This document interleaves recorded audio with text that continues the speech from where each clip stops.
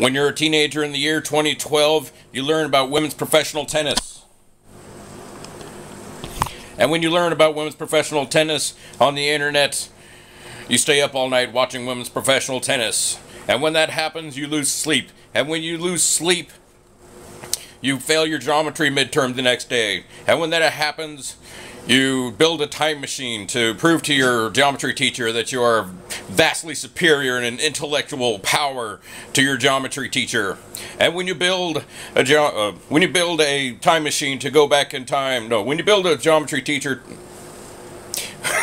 when you build a time machine to impress your geometry teacher, you travel back in time. And when you travel back in time, you make a bet with a multi-millionaire in the early 1900s that the Wright brothers will build a machine in their garage that will fly before the aerodrome stops hitting the water. You coined the term, the right stuff. And when that happens, you have $1 million. And when you have $1 million in the early 1900s, you get pretty popular with the ladies. And when you're pretty popular with the ladies, 9 months later you have a son. And when that happens, 52 years later, your son...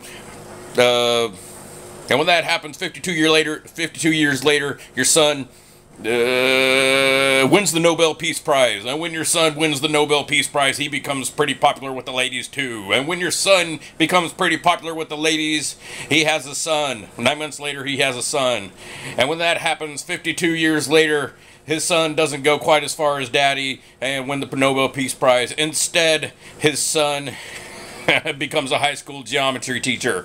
Don't be your high school geometry teacher's granddaddy. Ditch the something and get the other something. Thank you for your time. I hope you laughed. Leave a comment or at least like. Try to build my, what's it called? My ego a little bit. Thank you, people. Take care. Bye.